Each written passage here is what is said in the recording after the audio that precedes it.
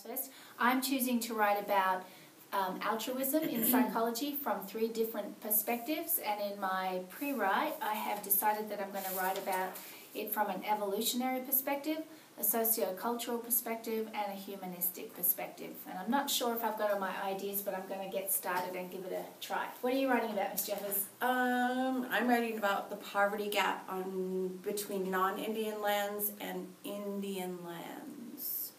And I'm going to focus on the role of government, incentive, and unemployment. So I'm working on economic issues. So Okay. All right. We're going to write for a little while here.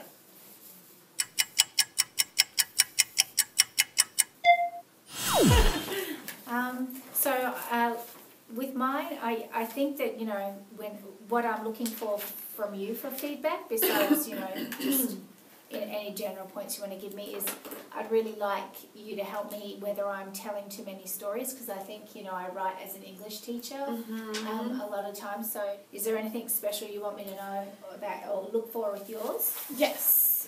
I want to know if I'm getting my point across. I feel like I'm not specific enough. Okay. So I want to know if what I'm saying makes sense to you as an argument for why there is the income gap. But all right. So we're going to fill out our little feedback sheets as we're reading, and we might do some marking.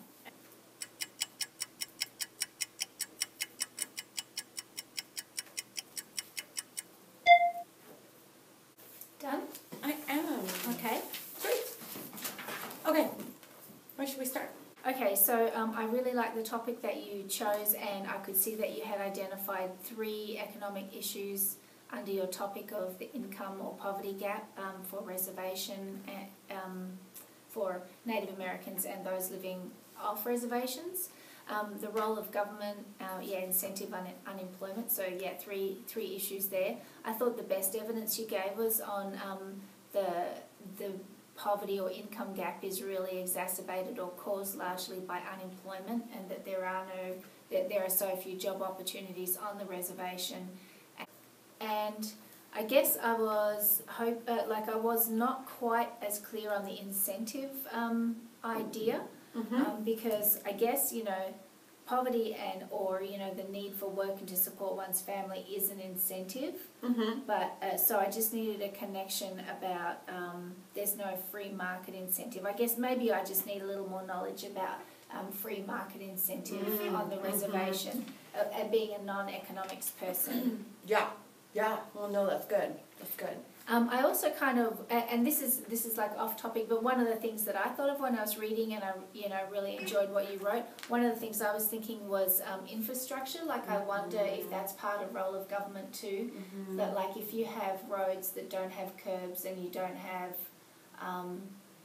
which government, I guess, is that a tribal government responsibility? But some of those issues, I don't know, like if they're domestic dependent nations and they still pay federal taxes, should they have roads, should they I'm going to take a couple notes on should here. Should their roads be better, and should they have cell phone service? Like a lot of places on the reservation, like how are you going to run a business or open a store if you don't have internet access these days? Or if there's a cooperation there. No, that works.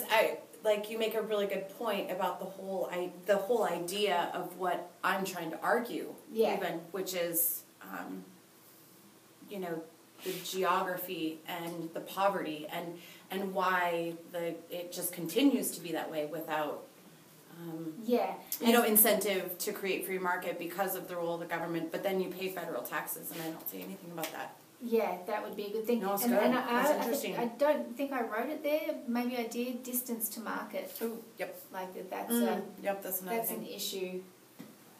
Perfect. Yeah.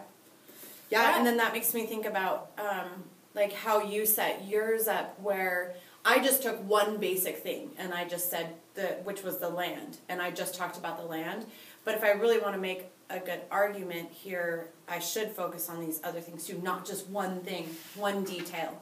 I should do 5 details under role of government. I should really look at. Oh yeah, you can flesh out. Yeah, because that's what you did with yours, which I thought was really like that. When I was reading yours, I thought, oh yeah, that's how I want to set it up and how you would want to set it up is you have altruism, and then you had the three clearly stated, which I'm going to borrow from you too, where it's sociocultural, humanistic, and evolutionary.